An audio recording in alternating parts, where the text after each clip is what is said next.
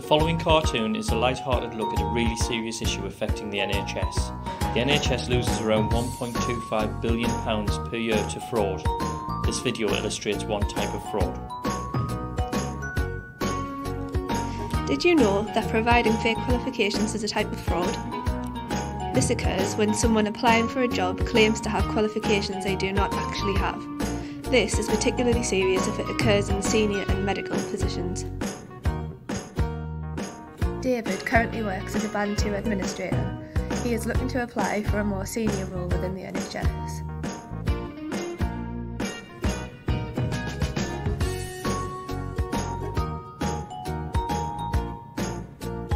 This sounds perfect. I really want that job, but I don't have the essential qualifications. Unless... Final question, do you have the essential qualifications? I certainly do. There you go.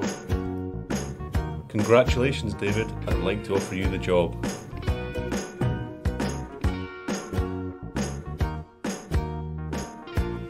Getting that fake qualification was a brilliant idea. I'm earning so much more money in this job.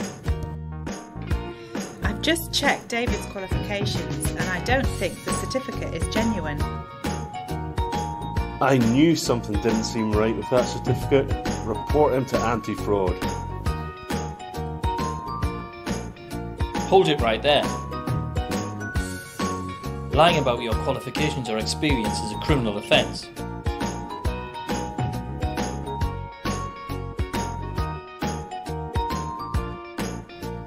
David was dismissed and had to repay all the money he'd fraudulently earned. Without a good reference, he is now struggling to find another job.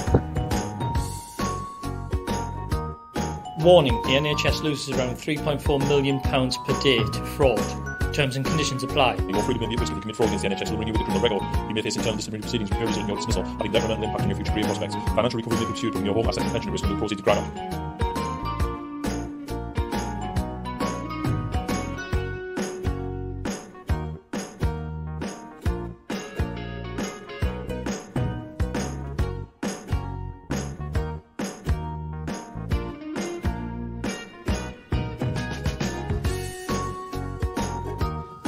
You have been watching an anti-fraud production for Audit 1.